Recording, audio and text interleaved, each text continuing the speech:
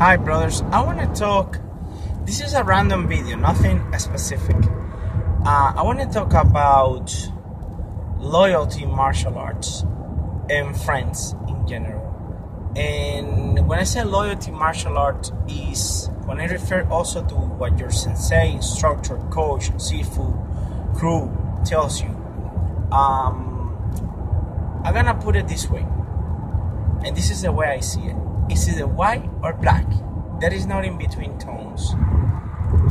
If you are a good friend to me, if you are a loyal friend to me, and I'm telling you, putting my name, my face, my reputation, don't go to this place. This person is a coward. This person is not good. What he's teaching his students will get you killed.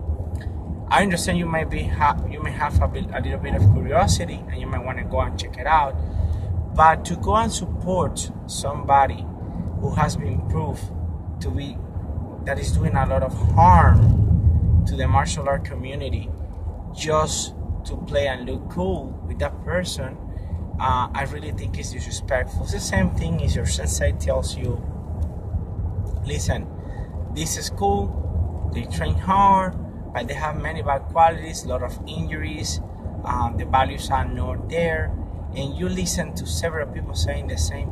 Guys, common sense, don't go and check it out. And I want to talk also about these so-called masters that all their instructors are explaining and exposing that they are frauds. And these masters go up and portray an image of themselves. You have to go and check it out. They have usually more than one channel on YouTube, 2, 3 channels. You gotta look, you gotta be intelligent, you gotta be smart. If they have more than 1 to 3 channels, one channel exposing their life, another channel exposing what they eat, another channel supposedly teaching martial arts, you gotta look it out. These people don't want to work. They are working online. They are working just to make profit out of you. They don't care about you. They don't care about martial arts. They just care about profits, about views. And to make the point I was trying to make is something looks like a dog. Excuse me, I'm sorry. Barks like a dog. Move like a dog. Chances are is a dog. If you see somebody who refuses challenges, who refuses sparring, who doesn't come out with credentials, who has a lot of excuses, yet they portray positive, man, come on. Even if you're not religious, the Bible said it. Sometimes the devil disguises themselves as an angel of light to deceive the select, to deceive the good people. I mean, I don't like to quote much from the Bible, but it has a lot of wisdom.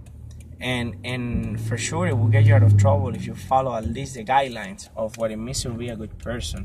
But the point I'm trying to make is when the police, the FBI are doing an investigation and they need to look like something because they have a profit, they have a reward to get, right? They can go and look like the baddest criminal on the planet. They could even, commit crimes just to get into that inner circle.